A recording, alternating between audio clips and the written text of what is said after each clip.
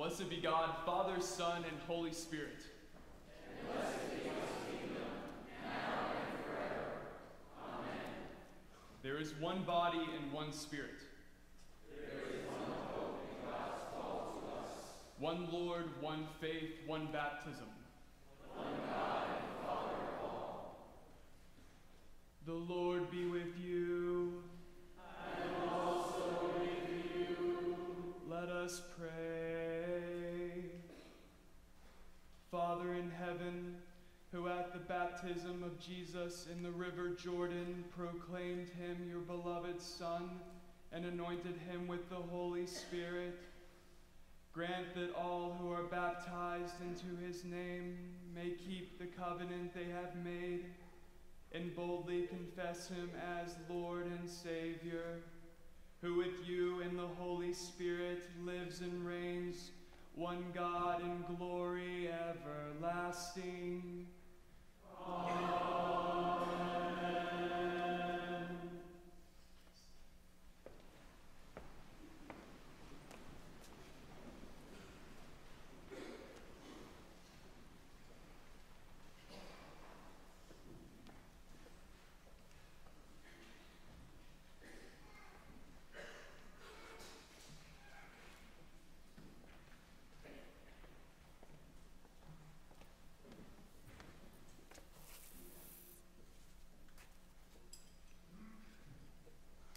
A reading from the book of Isaiah. But now, thus says the Lord, He who created you, O Jacob, He who formed you, O Israel, do not fear, for I have redeemed you. I have called you by name. You are mine. When you pass through the waters, I will be with you, and through the rivers they shall not overwhelm you. When you walk through fire, you shall not be burned, and the flame shall not consume you. For I am the Lord your God, the Holy One of Israel, your Savior. I give Egypt as your ransom, Ethiopia and Seba in exchange for you. Because you are precious in my sight and honored, and I love you, I give people in return for you, nations in exchange for your life. Do not fear, for I am with you. I will bring your offspring from the east, and from the west I will gather you. I will say to the north, give them up, and to the south, do not withhold. Bring my sons from far away, and my daughters from the end of the earth. Everyone who is called by my name, whom I created for my glory, whom I formed and made. The word of the Lord. Thanks be to God.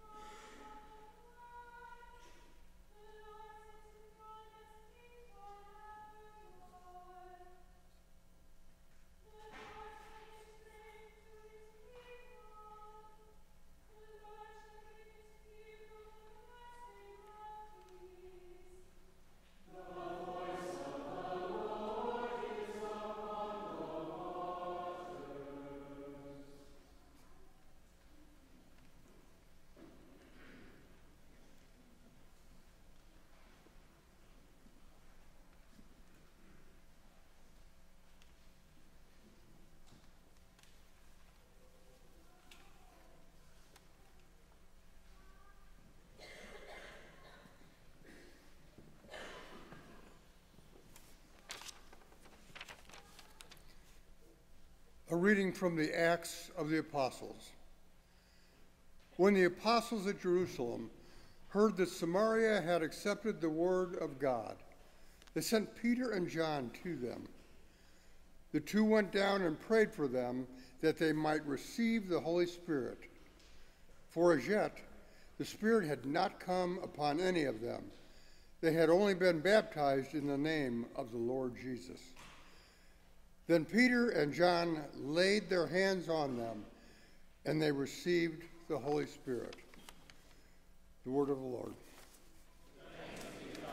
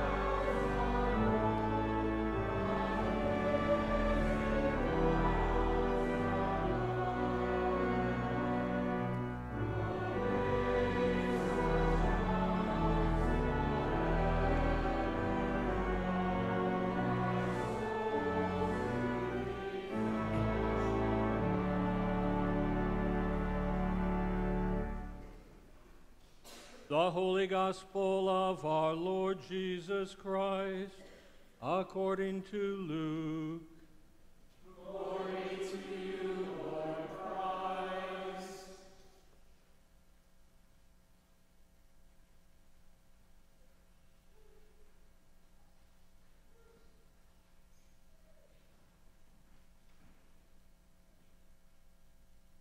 As the people were filled with expectation, and all were questioning in their hearts concerning John, whether he might be the Messiah, John answered all of them, saying, I baptize you with water, but one who is more powerful than I is coming.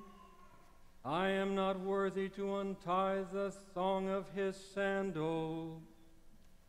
He will baptize you with the Holy Spirit and fire.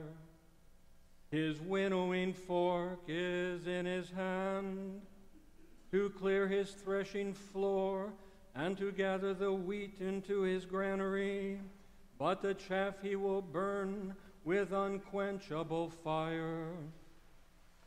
Now when all the people were baptized, and when Jesus also had been baptized and was praying, the heaven was opened, and the Holy Spirit descended upon him in bodily form like a dove. And a voice came from heaven, "You are my Son, the beloved. With you I am well pleased." The Gospel of the Lord. Praise to you, Lord Christ.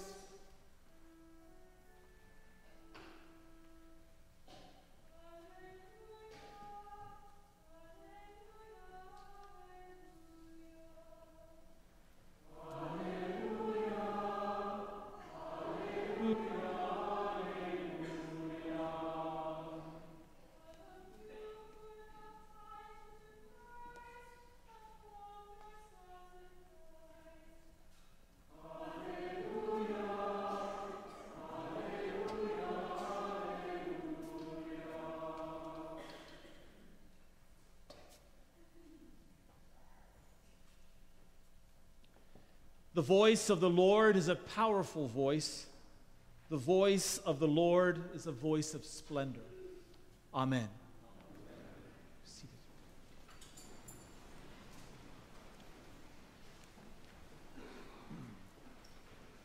At first glance, it may seem as if we move from a brilliant red and green of the past season to the unimaginative gray of deep winter today, from the festive presentation of gifts at the Savior's manger to the recycling bin full of cardboard boxes and empty soda bottles, from a grand Christmas Eve to the slow grind of ordinary time. After all, just about anything, I think, would seem ordinary after what has happened over the last season: angels, shepherds, cave, manger, virgin, wise men, and the many dreams. The nave in some ways seems a little more subdued without the Christmas decorations and the brilliant poinsettias. Young people are back in school, college students headed that way or maybe already there, and your Christmas tree surely kicked to the curb by now, but there may be a few lingering decorations in your hallway that haven't quite made it to the boxes in your attic. But this movement from Christmas to the Epiphany through the baptism of our Lord, for me, it always seems so abrupt. And I think that's partly what makes it so difficult about this movement from the festive to the ferial, its abruptness. I'd love just a little cushion. You know, the gospel writer might have included just a little bit more about the Holy Family's sojourn in Egypt, or something about Jesus accompanying Joseph on his first kitchen remodeling effort. Or maybe a story about Jesus when he decided to leave home as an adult. All the factors that went into making that decision. Something that lets us watch Jesus grow into his full-size Son of God high tops, to have him step from swaddling clothes and right into plain white boxers without so much as a nod to childhood. It leaves me longing for a segue that makes the ordinary just a bit more tolerable. But no such luck. We have the story the Holy Spirit has provided, and so we find ourselves at the edge of the water, the River Jordan, watching a scene unfold that will assemble the extraordinary from the bits and pieces of the ordinary. Earth, wind, fire, and water, they all feature in this tableau, as do the law, the prophets, the gates of heaven, the Spirit, the doting voice of the Father. The people have gathered on dry land to hear the prophet preach. In the beginning, dry land was separated from the water. There was dry land at the top of Mount Ararat, provided temporary resting place for all of creation as the waters of chaos and the flood receded. The path to freedom from slavery in Egypt was paved with a dry riverbed separated from the waters of the Red Sea. The landscape, it's quite familiar. It's even ordinary.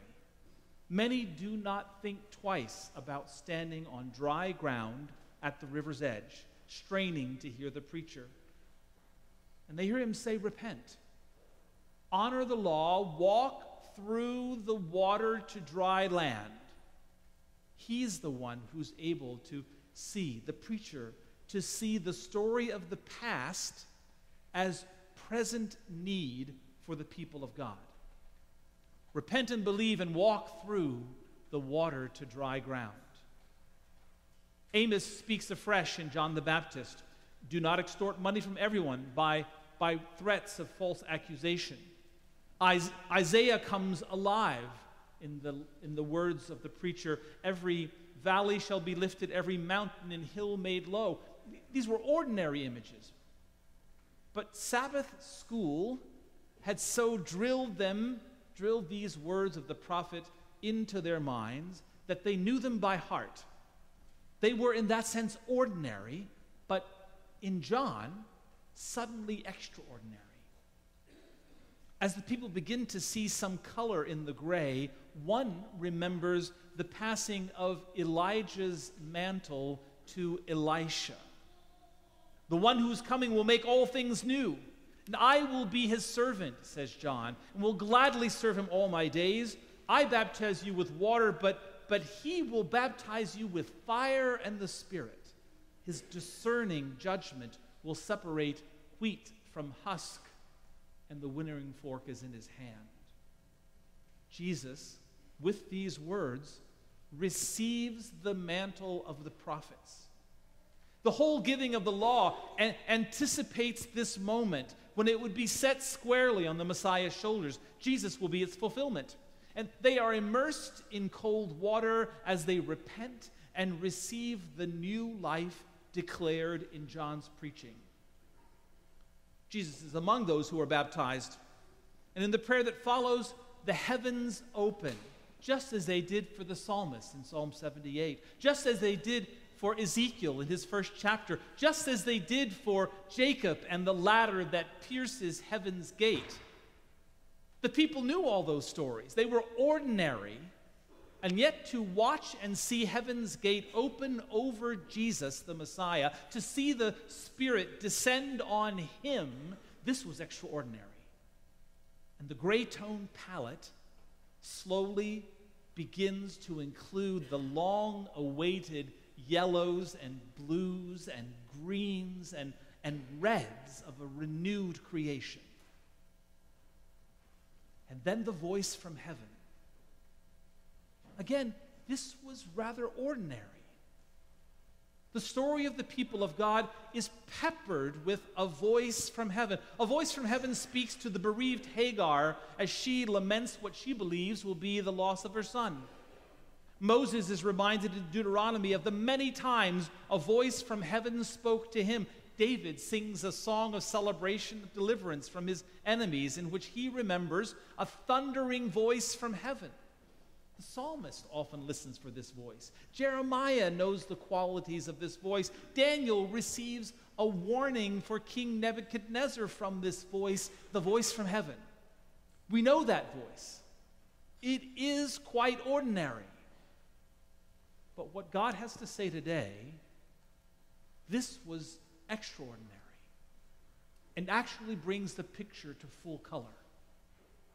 You are my son, the beloved, and with you I'm well pleased. It's as if all creation exhales with this declaration. You are my son, the beloved.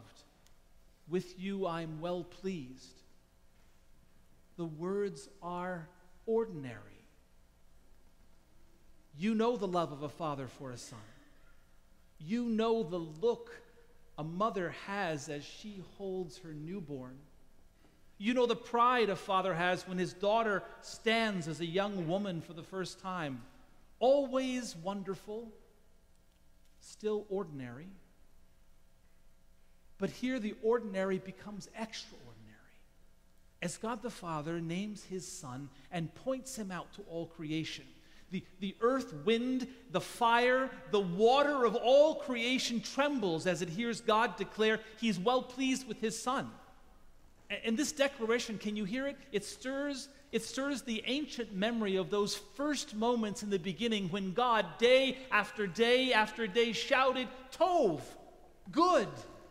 It was good. It was very good after the creation of dry land and light and water and every living creature. Tov, you are my Son, the beloved.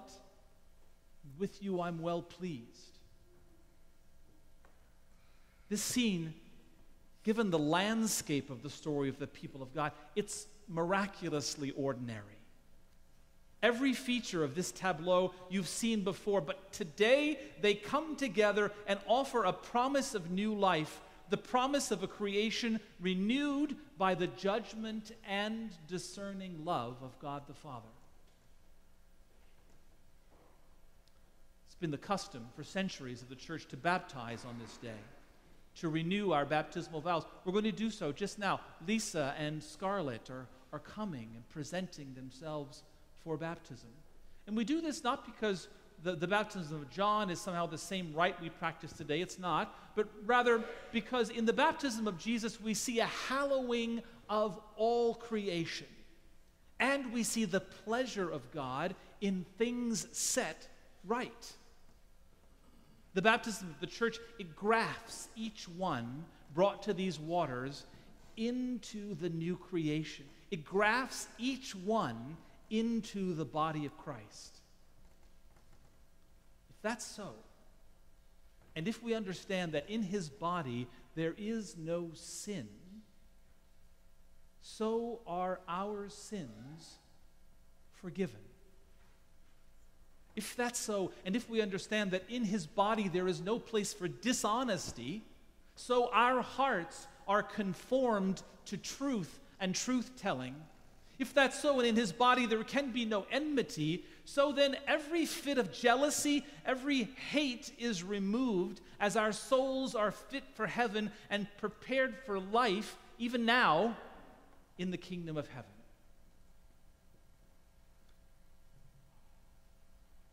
That's why we baptize on this day. That's why we remember our own baptisms on this day.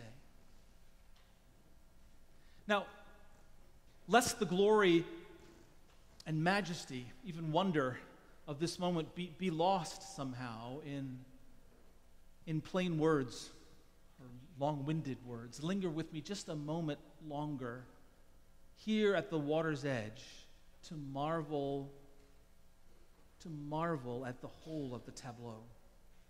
You know, you didn't ask anything more about that declaration God made. I suggested that creation recognizes that first tov, that first good, God's declaration of pleasure when God says of Jesus, this is my beloved Son. But have we heard that phrase before? My beloved? Its echo somehow rings true. Saul and Jonathan were beloved of one another. The tribe of Benjamin, holding the promise of the people of God, was described as beloved of the Lord. Many a wife in Holy Scripture is described as beloved of her husband. And then, of course, there is the beloved. Remember this? The reason for the whole entire book of the Song of Songs, the Song of Solomon, it's included there wholly for that reason, that love poetry. The beloved is pursued by the lover, adored, sacrificed for, loved above all others. Here, lean in just for a moment and listen to the banter between the lover and the beloved. Hear the secret conversation between God the Father and God the Son. Chapter 2, my beloved, behold, he's coming. climbing on the mountains, leaping on the hills. My beloved is mine, and I am his. He pastures his flock among the lilies. Awake, O north wind, and come, wind of the south. Make my garden breathe out fragrance. Let its spices be wafted abroad. May my beloved come into his garden and eat his choice of fruits. And so the Father and the Son sing and dance and revel in the garden of the Holy Spirit. For more on this, watch carefully the lyric of the anthem that the choir will sing at the offertory. All creation watches as Eden is restored. And notice, I wonder, did you, when you came up out of the waters of baptism, it was said that you were now a member of Christ's body. Did you notice how the priest put a hand on your forehead and marked you with the seal of the Spirit, naming you as Christ's own forever? Did you notice that what was said of Christ by God at the river's edge is now said of you? This is my beloved, in whom I am well pleased. You are God's beloved. You are his heart's desire.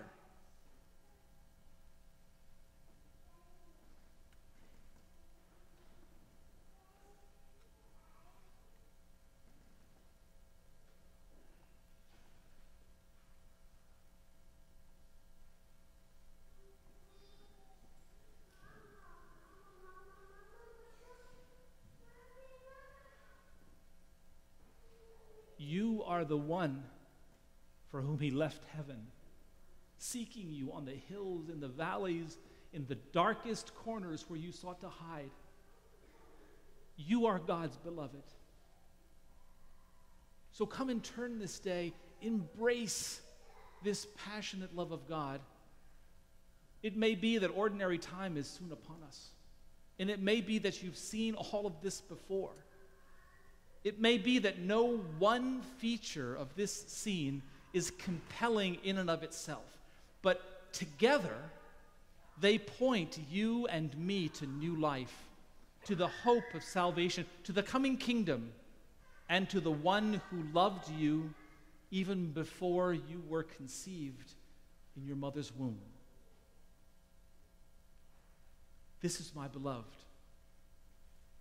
You are my beloved, in whom I am well pleased.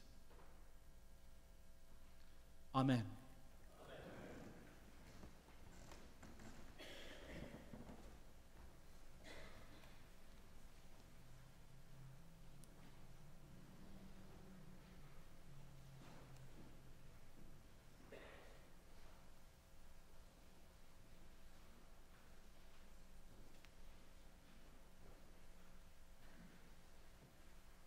The assembly is invited to remain seated while I invite the baptismal parties forward to the altar rail.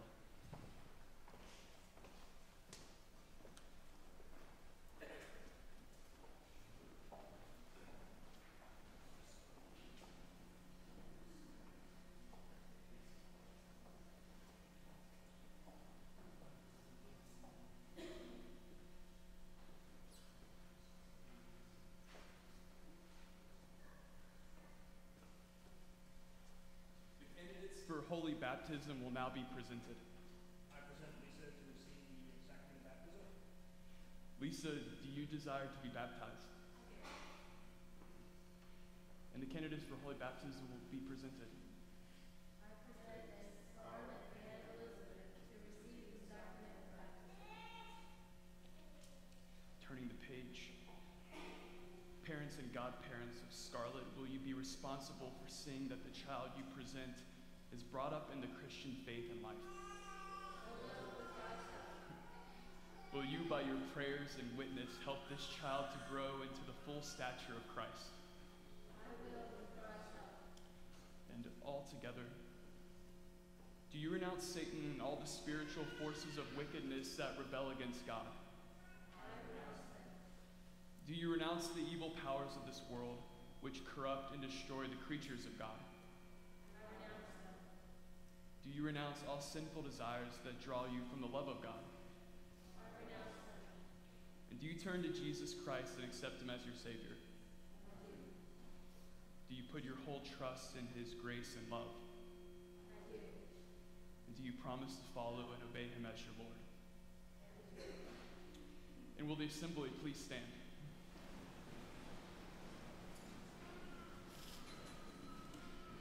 Will you who witness these vows do all in your power to support these persons in their life in Christ? We will. Let us join with those who are committing themselves to Christ and renew our baptismal covenant. Do you believe in God the Father? I believe in God the Father Almighty, creator of heaven and earth. Do you believe in Jesus Christ, the Son of God? I believe in Jesus Christ, the only Son of our Lord, who is conceived by the power of the Holy Spirit and born of the Virgin Mary. He suffered under Pontius Pilate, was crucified, died, and was buried.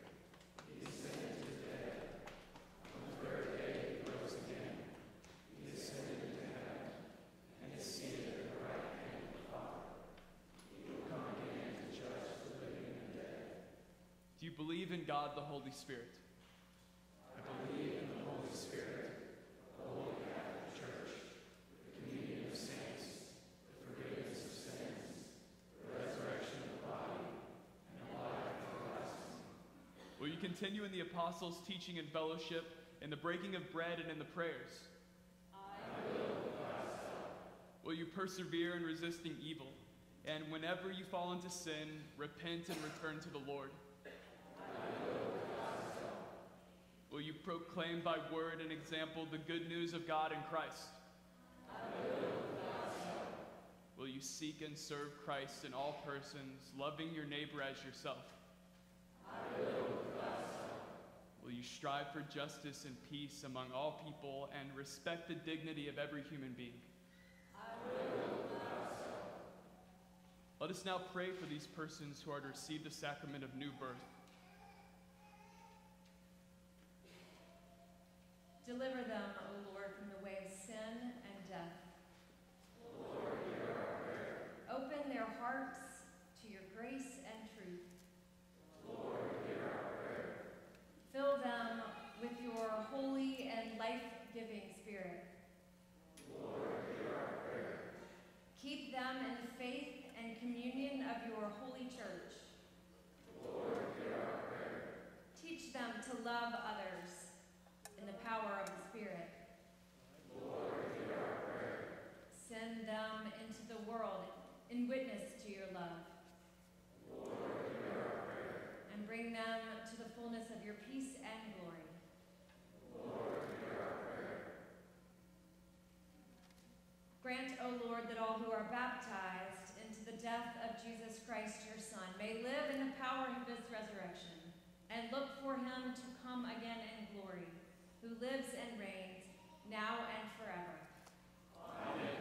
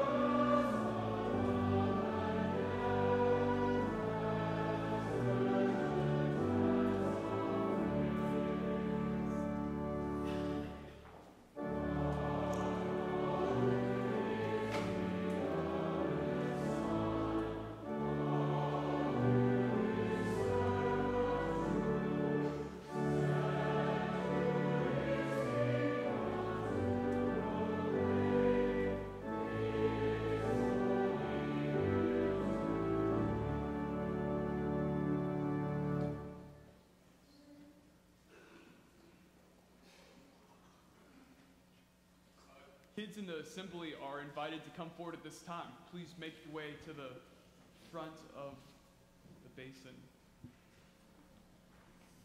Come as close as you would like.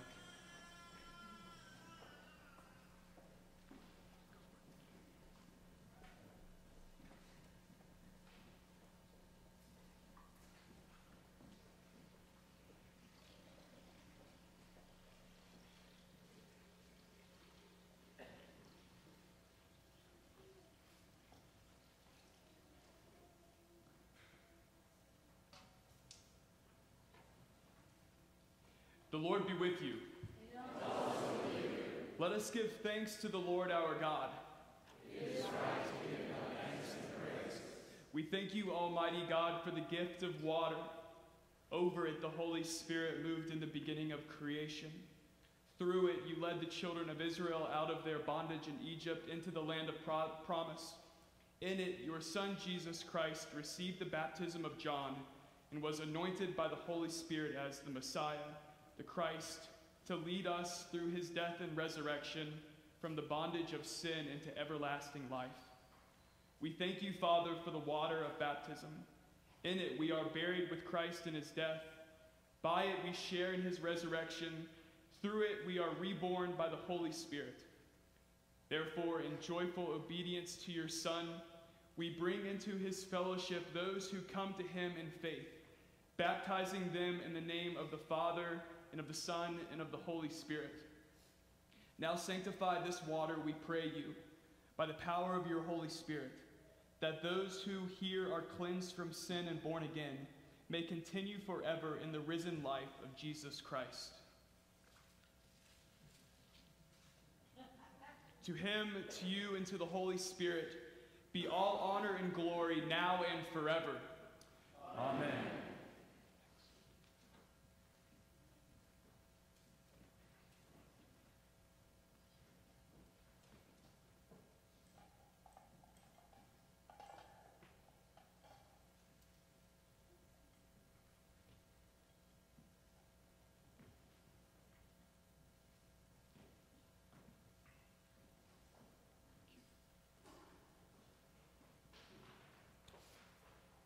Lisa, I baptize you in the name of the Father, and of the Son, and of the Holy Spirit. And the people said, Amen. Amen.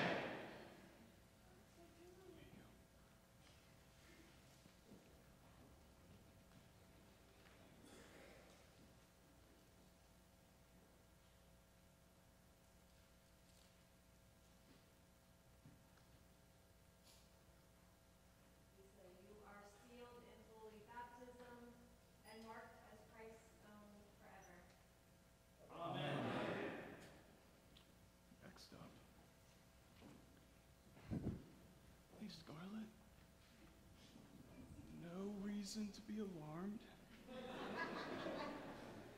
Scarlett, I baptize you in the name of the Father, and of the Son, and of the Holy Spirit.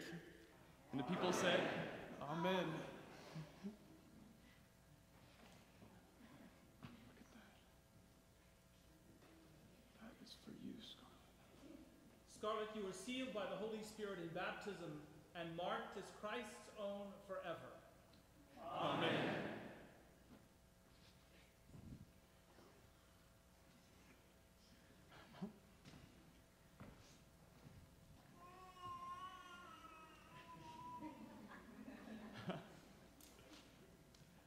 Let us pray.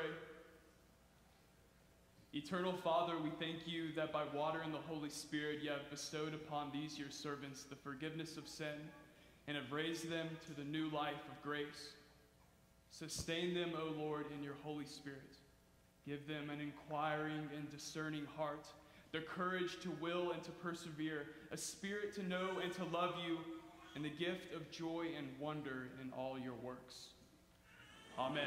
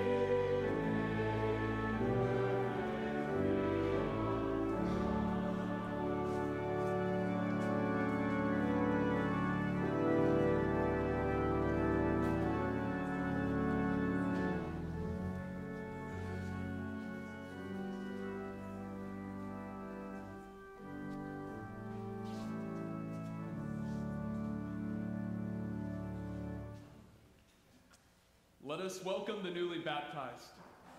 We receive you into the household of God. Confess the faith of Christ crucified. Proclaim his resurrection and share with us in his eternal priesthood. The peace of the Lord be always with you. And also with you.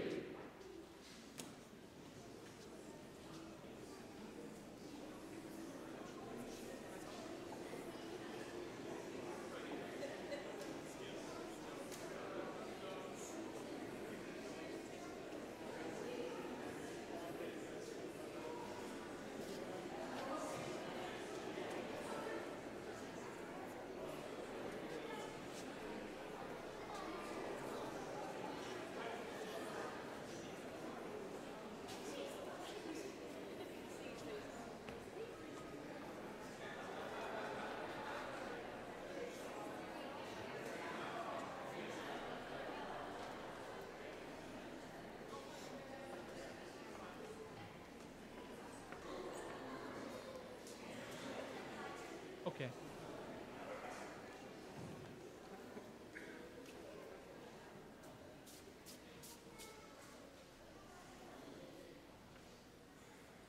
Peace and welcome to you all. Happy baptism of our Lord. January 13th, the year and the month is well underway. So glad to have you here. And what a great Sunday also to start with new life and new members of his body. Welcome to you all.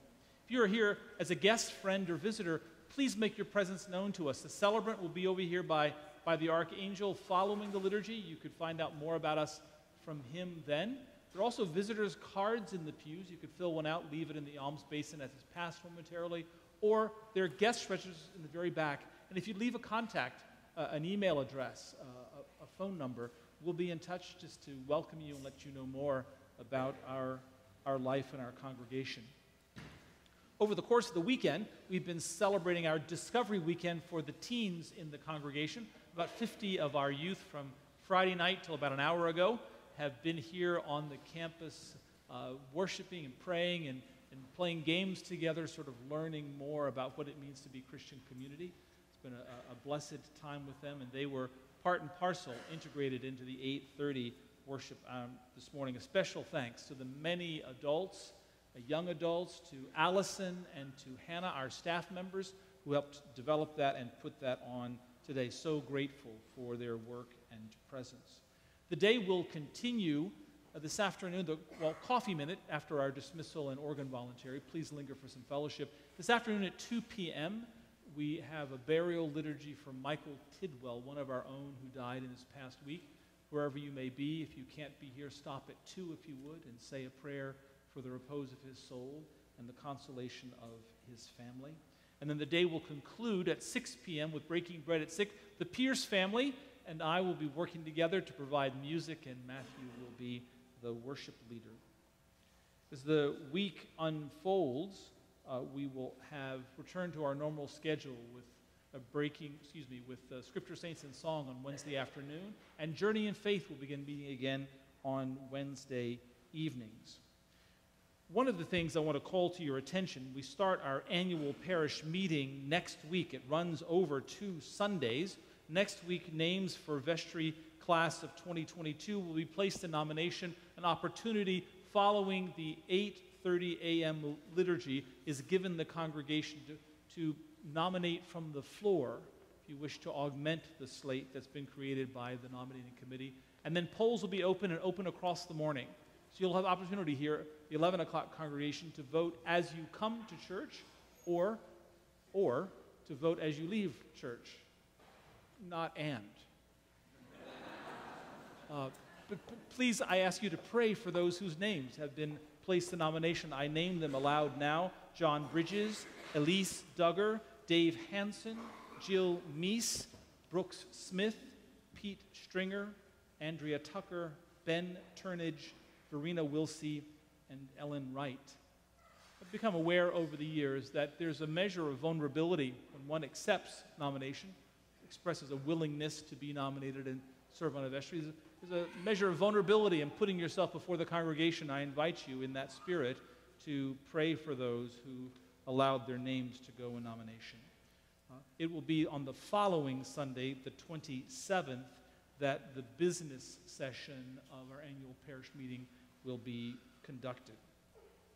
Sign-ups, very important in your announcement sheet. We've been announcing the women's retreat sign-up since last November, but it's getting down to business now. It's almost time. If you haven't signed up and you plan to go, please do so now. Wisdom Weekend comes up at the end of the month. That's a chance for you to study some more about the faith, and especially on the lines of the contemplative life. I invite you to look at that and to sign up for that as well. Our worship schedule will continue as customary, noting especially the Confession of St. Peter on Friday at 12:15. A final note. I'm sure that it's pained you, and perhaps it's pained members of your household as much as it has me, to watch as many in the country have suffered from the government shutdown. There are folks who employed by the government who are now having a hard time making ends meet. I want to say to you, if you are such a household or you have a friend where that's the case, that the clergy discretionary funds of Christ Church Cathedral stand available to you. The first priority is to meet utility bills. So please pass any need you may have or need of a friend you may have on to us. Likewise, if you've wondered where and how you might make a difference and support those who are suffering and in need, please know that likewise the clergy discretionary funds are available to receive donations that will underwrite that support. Please pass that word on.